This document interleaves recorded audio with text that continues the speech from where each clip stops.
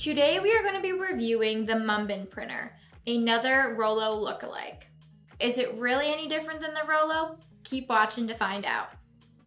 When first using this printer, we were not that impressed. You can tell it's a bare minimum printer for consumers who just want to print shipping labels.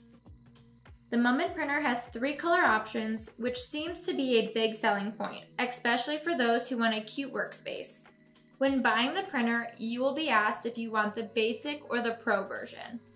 The only difference is the DPI, or the dots per inch. The basic has 203 DPI and the pro has 300 DPI. The cost difference is only about $10, and if you're only printing shipping labels, you don't necessarily need a higher DPI. Here are some special features of the printer. There's an overheating protection system, so the printer will pause for 5 minutes after continuously printing 700 labels, so your printer doesn't overheat.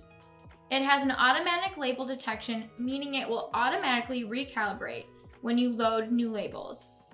If you're looking to see if your labels are calibrated correctly, hold the button until it beeps 2 times to print a sample label. This printer has a really simple setup. Just plug it in and go to the Munbyn website and download the driver.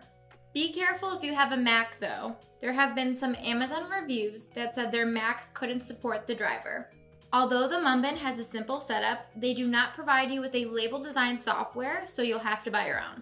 When comparing the printer to the Rollo, there isn't much of a difference besides the fact that Rollo offers a label design software.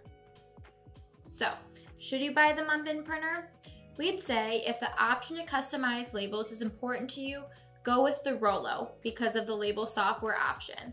But if you're looking to save a few bucks, just go with the Munbyn printer. Looking for more information on printers and printer reviews? Click the link in the description.